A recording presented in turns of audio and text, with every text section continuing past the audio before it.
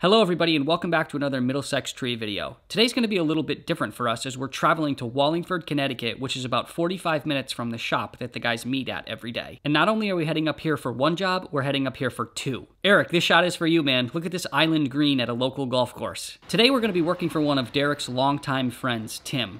Tim ended up being an awesome guy and he's exactly the type of customer you love to work for. He was super excited to have us there. It was also his wife's birthday today, so happy birthday to her. Today we're going to be working in a residential neighborhood, so we're going to try to keep the trucks as close as we can so we don't take up too much space on the road. Today we're also going to be getting a lesson in bonsai trees. Tim loves trees, whether they're miniature or full size. So here's a little talk about the bonsai trees. This black pine right here is about 25 years old. These are babies. I just did this black pine and that little black pine. I did that a root over rock. So I took a rock. This was my little project, and I planted it over a rock. You can see the rock right here. Yep. These needles, so you can see a candle sticking out here and a candle sticking out. And yes, it actually is pronounced bonsai. Tim told us that that is the proper pronunciation. I always thought it was bonsai. All right, time to get to work. This is going to be a pretty easy job this morning as we're just lifting up some branches on this tree and cutting off the 2 leaders that are hanging over the house. And even though it's a small tree, Josh is going to get up and do a little bit of climbing today.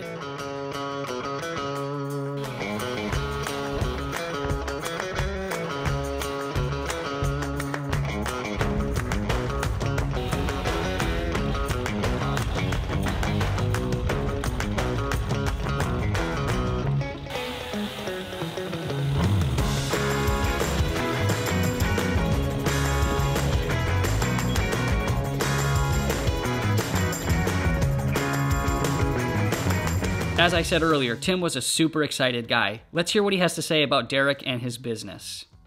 Looking at this tree, it's like the evolution of your entire company for me. Because I remember when you were by yourself and you were just sort of figuring out. Now it's like, to me, because I'm a bonsai artist, to me, when I look at a tree job, most people think of just chopping some limbs down and putting in the garbage and going home.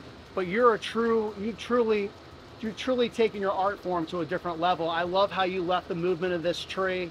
I love how you protected my house, but still kept the most beautiful thing about this tree, which is its movement. And I love how I can see from the bottom of the trunk all the way to the top. I can see its shape and movement, but I like how you left this canopy so the tree will still remain healthy and still photosynthesize. It looks gorgeous. And I know it's like, the thing I love about you most, Derek, it's like you're a bonsai artist with a chainsaw.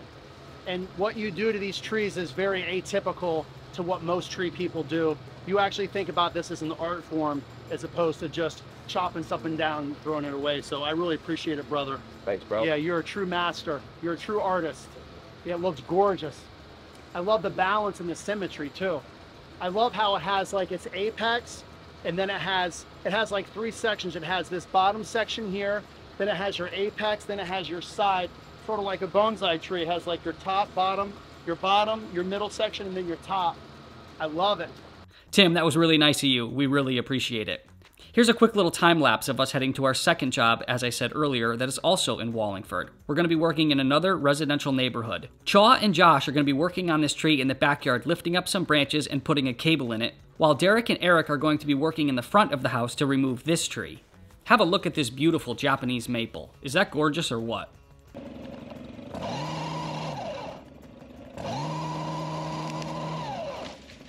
Derek is going to be cutting this tree down from the bottom up, and Eric is going to be working with the pole saw, cutting some of these branches away from the power lines.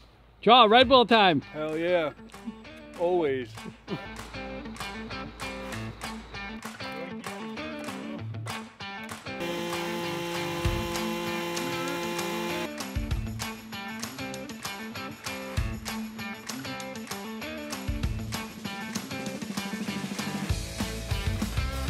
As Derek is working up in the bucket truck, Eric's going to be working on the new dingo, cleaning up the ground in preparation for the bigger branches to drop.